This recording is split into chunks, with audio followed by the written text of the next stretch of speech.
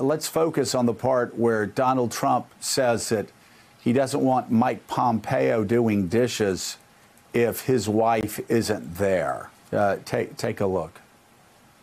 Look, he's a high-quality person, Mike. He's a very high quality. He's a very brilliant guy. And now I have you telling me about dog walking, washing dishes.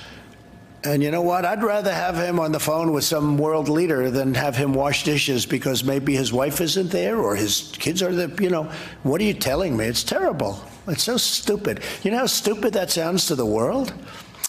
Unbelievable. Quoting the President of the United States, do you know, Mr. President, how stupid that sounds to the world that in 2020, you say he needs State Department officials to wash his dishes in case his wife isn't there? Kasie, I don't even know where to go with this. Well, are Willie and Barnacle still with us? Can we bring everyone up? Well, they are. Because Barnacle's on dial-up. He's on 64K now instead of 32K. Just moved up from 16K. But yeah, they are. But go ahead. So my question for all of you lovely gentlemen is, what would the response in your households be if you left all of your dishes in the sink and then proceeded to look at your wife when she came downstairs and said, "What is this nonsense?" And you said, "Well, you weren't here. You weren't here, so obviously the dishes are in the sink." I mean, really, how would that go over? I shudder. It is really. I shudder to think. I shudder to think. But I got to say though, Mike, it's not really fair to ask that question, Mike, because Ann doesn't trust Mike with the china. He gets paper plates. But Mike, what if you told Ann? That's right. She's a smart woman. Hey, yeah. What if you told Ann Finucane, hey, listen.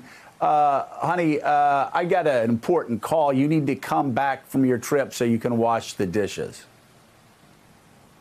Joe, years ago, when I had very little and I was working 2 jobs, I used to sleep in the car sometimes. I think I would be permanently sleeping in the car if I ever indicated that to my wife today.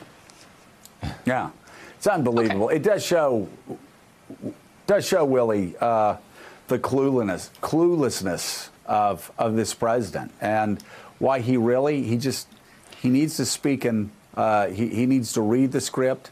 He needs to move forward and just quit rambling. These press conferences are never good for him. Women across the suburbs of America who started moving away from him in 2017, I suspect things like that will only expedite that abandonment. Thanks for checking out MSNBC on YouTube, and make sure you subscribe to stay up to date on the day's biggest stories. And you can click on any of the videos around us to watch more from Morning Joe and MSNBC. Thanks so much for watching.